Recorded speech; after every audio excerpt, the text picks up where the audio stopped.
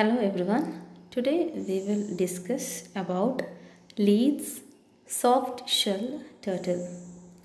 As you can see in the picture, this one is the Leith's soft shell turtle. This was there in news because India has proposed to increase the protection of these turtles in the COP19 of CITES. COP19 means 19th meeting of the Conference of Parties of the CITES organization. So CITES, you will have to know about the details of CITES as well. I will tell you detail in later. So there was an organization's meetings going on, and the meeting, the name is known as COP19 because it was the 19th meeting of this CITES. Okay, so in that meeting, India has proposed for increasing the protection of this particular turtle, and this was approved in that meeting. That is the 19th meeting of CITES. That is why this is very important to know the details of this turtle. First, let us see what is the difference between a turtle and a tortoise. So as you can see in the picture, this have a significant difference between this two species.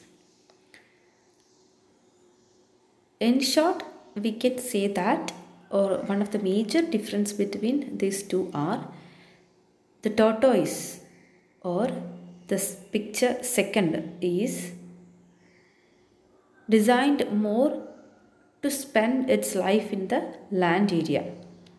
Okay, as we can say that tortoises are more seen in land and turtles are adapted to their water life. Okay, so you can see that its legs is more adapted to live in the water in case of turtle, whereas the tortoise, you can see that the legs of this tortoise is little bit rough, and there are many difference in the features which are very small in nature, but in general we have to know that turtles are more seen in the water, whereas tortoises are more seen in the land area. Even though we will say that these are reptiles which can live both in water as well as land, but specifically we can see that they are more seen in water, turtle, and tortoise, we can say that they are more seen in land area. Okay, so if we are looking at these creatures in live, we can know, because the turtle will be a little more soft because they are more in water, and tortoise will be a little more rough because they are walking through the rough areas. Okay, so this is the major difference between these two. And now, as you got the idea of this species, now let us see what a CITES is, because India has proposed or put forward this proposal in CITES. Okay, so what is the importance of this CITES? Actually, CITES, the expansion is given here, that is the Convention on International Trade in Endangered Species of Wild Fauna and Flora. So from the expansion itself, you can understand that there is something which is related to the international trade of endangered species. Okay, it is said that Convention on the International Trade in Endangered Species. Okay, so they are prohibiting the international trade of endangered species and includes both fauna as well as flora. Okay, so endangered species which can be either fauna and flora which are wild in nature. Okay, if there is any international trade is happening in case of this thing, then it will be dealt by the CITES. Okay, so we will see the details, that it's an international agreement between the governments. So India is also part of the CITES, and there are many countries which are a part of this CITES, and the main objective of the CITES is that preservation of the planet's plant and animals by ensuring that the international trade in their specimen does not threaten their survival. Okay, so if we have an animal in India which is very threatened for its life, and anybody is trying to trade that particular animal to another country, then it will be coming under the policy of the CITES. And if we are conducting CITES for the prevention of the international trade of this particular organism, they will take measure to control the international trade. Okay, so that is what is happening in the CITES forum. Okay, this was adopted in 1963 and entered into force in 1975, and it has 3 appendix, say appendix 1, appendix 2 and appendix 3. Okay, so in India we have our own measures to protection for the protection of the species, including flora and fauna. Like we have Wildlife Protection Act 1972, in which we are categorizing species or animals and plants based on their threat. Like we have red list, or we are categorizing them as threatened, endangered, critically endangered, etc. So likewise, these are also putting animals in different appendixes based on its threat level. Okay, so in appendix 1 they will be adding the animals into this appendix 1 based on their threatened level. So appendix 1 consists of animals which are threatened with extinction. So if one step is ahead, they will not be any more in the earth. Okay, so such kind of animals are included in the appendix 1, and as a part of CITES measures, CITES prohibits the international trade in the specimen of these species except for some activities like scientific research and any activities which is not commercial. So it clearly prohibits the international trade of an animal which is threatened with extinction for any commercial use. Okay, so it allows some trade, but that is only purely for not commercial purposes like scientific research. Okay, so appendix 1 contain animals which are threatened with extinction. Okay, and appendix 2 contain, there are 2 more appendix, 1, 2, 3. Okay, appendix 2 contains species that are not necessarily threatened now. Okay, but they may get extinct in the future. Okay, unless the trade is completely controlled. So such kind of animals are included under appendix 2. So the animals which are threatened with extinction are included under appendix 1. The species which are not under extinction for the time being now, but may get extinct in the future if the international trade is not controlled, will be added in appendix 2.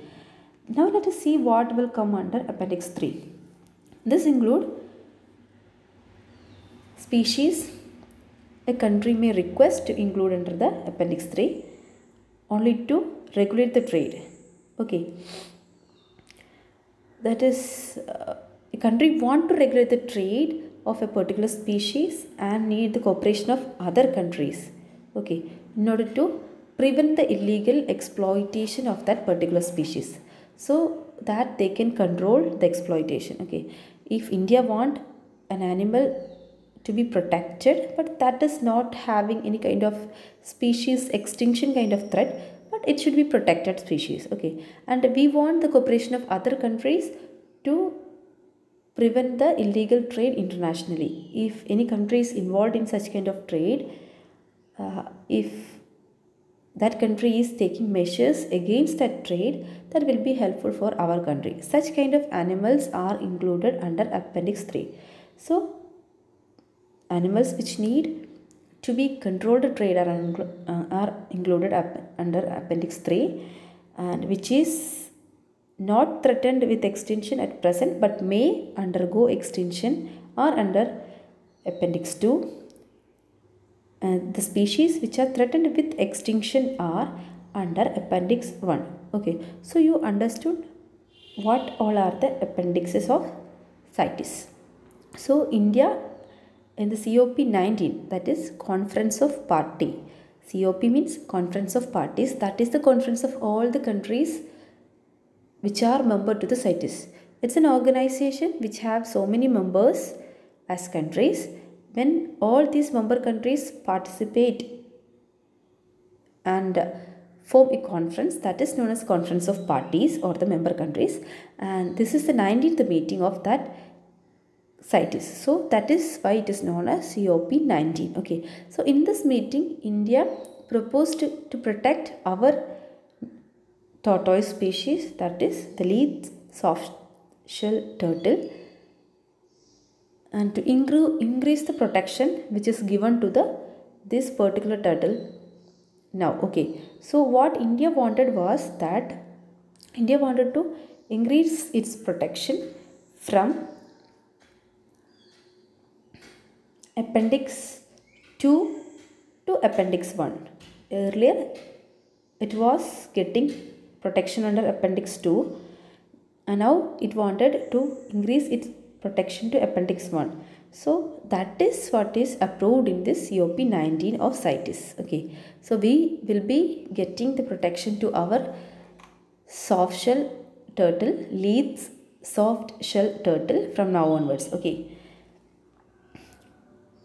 so by this, what is the advantages for us for India is that from now onwards the whole countries who are a part of the CITES will be aware of this protection, and they will prevent the commercial trade internationally of this particular turtle. And if anyone is not obeying this control, or is anyone is trading this particular turtle internationally, we can give penalty to them, and the penalty now given will be more, as it is having more protection under Appendix 1 of the CITES. Okay, so now you got what is turtle and also what is this CITES. Okay, so we got our protection what we have asked for, and now let us see the speciality of this Leith soft shell turtle. Actually, this is a large freshwater turtle, and it is soft shelled turtle. That is why it is known as Leith's soft shell turtle. Okay, and the speciality is that it is endemic to peninsular India. Okay, so this is an endemic species, so we should protect this turtle very carefully. Okay, this is not seen anywhere else in the world and is endemic species, so we should provide more protection to this particular species. Okay, next let us see what are all the threats for this particular species of turtle. The main threat is of poaching and trading to foreign countries. So the poaching, we are taking care of it from India itself, because we have already included this in the critically endangered list of IUCN Red List, and also in the Schedule 4 of the Wildlife Protection Act of 1972. So as it is in the Schedule 4 of the Wildlife Protection Act of 1972, it will be an offence if somebody is involved in the poaching of this particular turtle. Okay, so if someone is taking this turtle and it is killing, then it will be considered as an offence as per the Wildlife Protection Act of 1972. And more than that, it is also included under the red list of IUCN. The status is critically endangered, so it is getting more consideration in the IUCN red list. Okay, this is also very protected species, that is why it is getting this critically endangered status of IUCN red list. Okay, so this is very endangered species, so we should have more and more care to protect this species to prevent it from going to extinction. Okay, so the main threat are poaching and trading to foreign countries.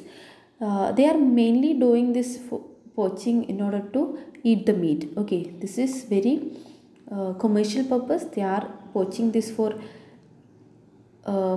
taking the meat for consumption, and are also illegally traded to foreign countries for meat purpose. Okay, so these are the main threat for this particular turtle. And when we are adding this to the CITES 1, not CITES 1, Appendix 1 of the CITES, we will be getting more protection internationally, and also we will be able to give more care to the Leith softshell turtle. Okay, so this is regarding an overall view regarding this particular topic and the protection and the care and what are the steps that will be given by the CITES regarding this softshell turtle. Okay, so that's all regarding this topic. Thank you.